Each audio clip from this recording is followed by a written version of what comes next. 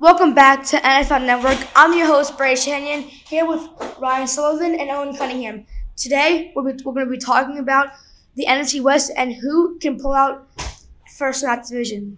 Ryan, what do you think? Who do you think will? I think it's easy on this one. This is the Los Angeles Rams. This team, even though they lost Von Miller, they were able to add Bobby Wagner. You still got Stafford. You still got Kupp. You locked up Down. You locked up Cooper Kupp. You still got Jalen Ramsey on the defensive side of the ball. And I'm very big on this guy Leonard Floyd. I think he's very amazing. But the competition is not that great. You know, you got Arizona, but Kyler Murray's in a contract dispute. DeAndre Hopkins is suspended for 6 games. You don't know what you're going to get out of J.J. Watt this late in his career. So Arizona's in a pickle here. Seattle is done now after trading Russell Wilson. Drew Lock is going to be their starting quarterback. Not that great of a defense, even though you got a Hall of Fame coach in Pete Carroll. They're not going to go very far. And then the last team, the San Francisco 49ers. You know, you don't know what you're going to get at Jimmy Garoppolo, and even if you play Trey Lance, what are you going to get out of him? Deebo Samuel does not want to be there. While they do have a great defense, they're going to lose their star wide receiver who can also do it in the run game. I think the Rams have this one on the East. I would look in a different direction. I would say the San Francisco 49ers. Just a few years ago, they were in the Super Bowl. I've always been a huge believer in Trey Lance. I thought they should have started him from day one, but what can you do?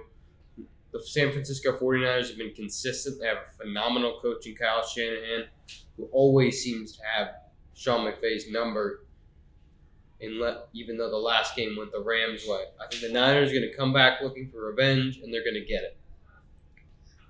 I agree with you, Owen. I do also believe that it will be the San Francisco 49ers.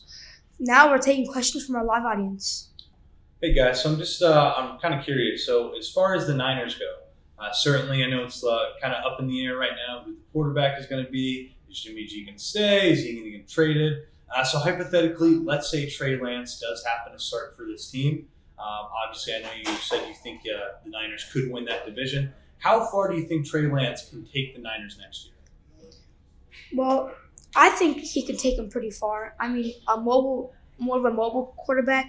I think some mobile quarterbacks also starting to take over the league, including Jalen Hurts, Josh Allen, Lamar Jackson. Mobile quarterbacks trying to take over. I think he has a pretty good arm, but the only downside is that he's a younger offense. I mean, he's a younger player, and he still has to build up chemistry with his team. Well, I don't believe that you can win with a player who wants to be traded in Deebo Samuel when he is literally the leader of this offense. He can run the ball, he can receive the ball. I'm pretty sure he was third in the league in receiving yards this year. Well, if your best player is not going to be there, you cannot win. Everybody on the Rams, they have a new contract or they're locked into a guaranteed contract. And they are all happy, and they want to go back to back because the competition in the NFC. Let's just face it; it's not that big. I believe Deebo will easily re-sign and get back happy. I mean, where else can you win in San Francisco, the Bay Area? The 49ers are a historic team. Deebo should want to stay, and Deebo should immediately sign a new contract. The 49ers, they should get it worked out before the season, I believe at least. Okay, this was NFL Network.